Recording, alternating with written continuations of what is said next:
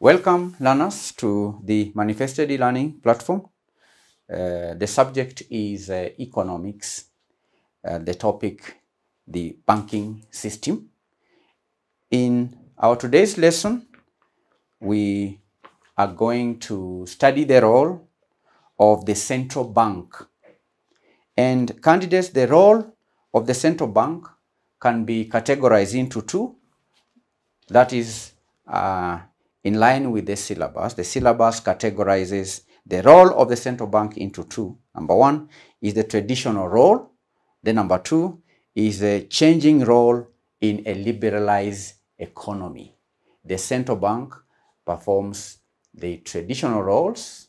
Then there are those roles that the central bank performs in a liberalized economy, like the financial sector reform, the exchange rate reform, and so on. In our today's session, we will discuss the role of the traditional role of the central bank.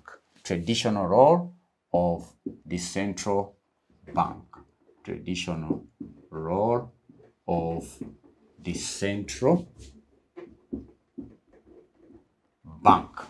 So, candidates, the central bank is a special financial institution that is established by the government, whose main aim is to issue currency and control money supply in the economy through various monetary policies. And in our subsequent sessions, we will also have time to study monetary policies that the government can put in place. In this session, candidates, we have one objective. The main objective of this lesson is that by the end of the lesson, you are required to highlight the role or explain the role, the traditional role of the central bank. All right? Number one role is that the central bank is the banker to the government. Banker to the government. That is the first traditional role.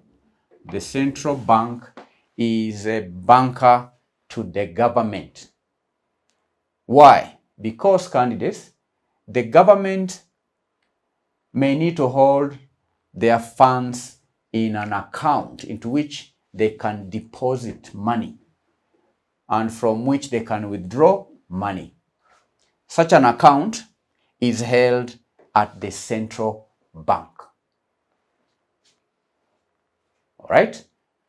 When the government deposits money in the bank, such deposits are usually held by the central bank. So the one traditional role of the central bank is that the central bank is a banker to the government. The second role is to issue currency. Issue currency. Candidates, in most countries, such as Kenya, the central bank has the sole power to issue and control notes and coins. And this is a function that the central bank took over from commercial banks for effective control and to ensure maintenance of confidence in the banking system. The third traditional role, number three, lender. The central bank is a lender of last resort, especially to the commercial banks. Commercial banks often have sudden needs for cash, and one way of getting it is to borrow from the central bank. If all other sources fail, then the central bank comes in to assist the commercial banks in raising cash. All right. If all other sources fail, the central bank would lend money to commercial banks with good investments, but with temporary need for cash. Commercial banks may have a need to invest money, but may not have resources or sources. So the central bank is the lender of last resort. The commercial banks resort to the central bank as a lender of last resort.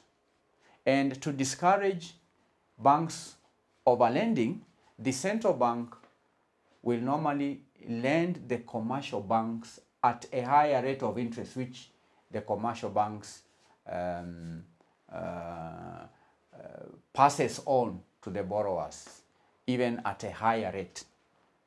So the central bank may not fail to raise any money, but to discourage commercial banks from running to the central bank all the time, then the central bank can raise the lending rate. And for that reason, the commercial banks borrow from the central bank as a last resort. As a what? As a last resort. Because the money lent by the central bank comes at a higher cost. Number 4, the central bank is responsible for the sale of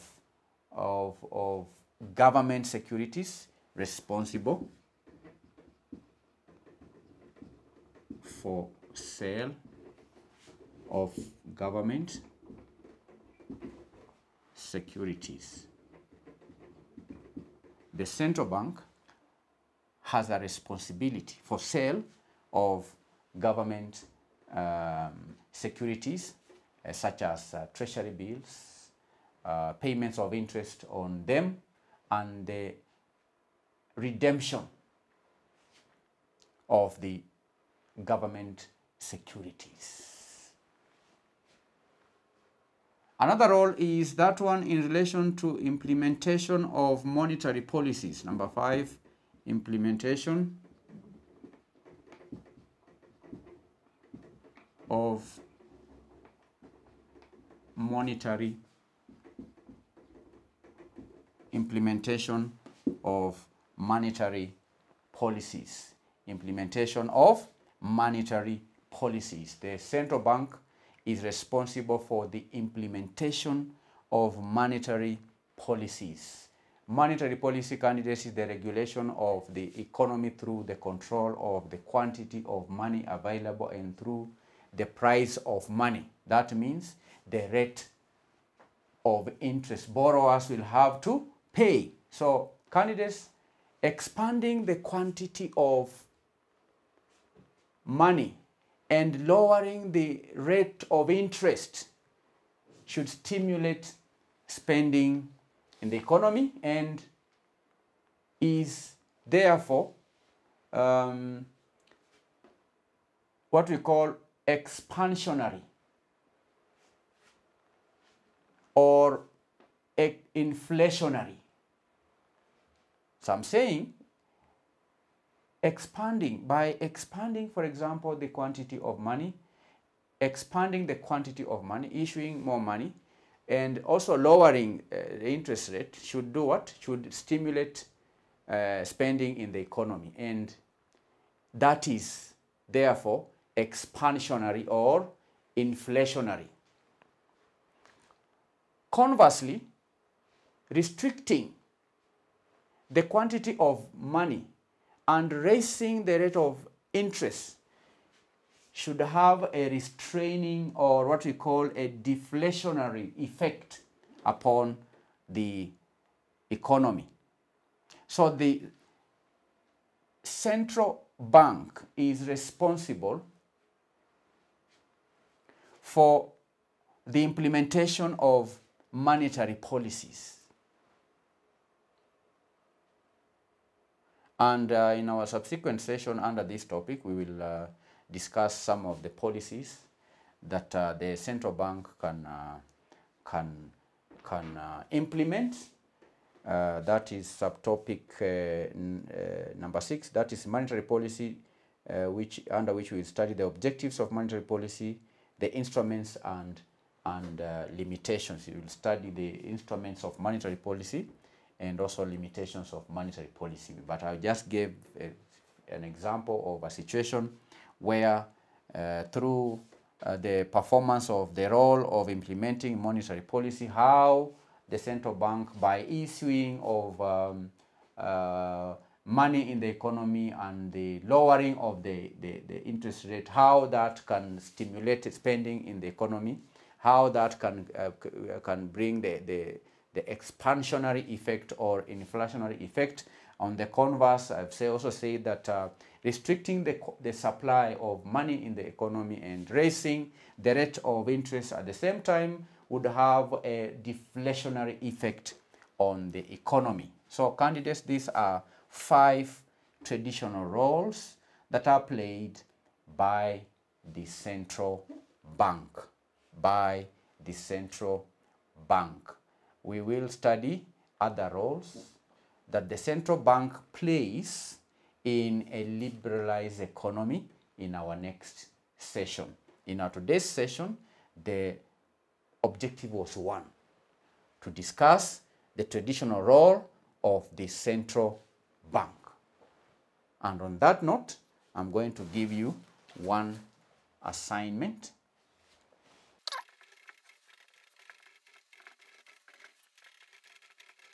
Discuss the traditional role of the central bank in your economy. When answering this question, please don't refer to your notes.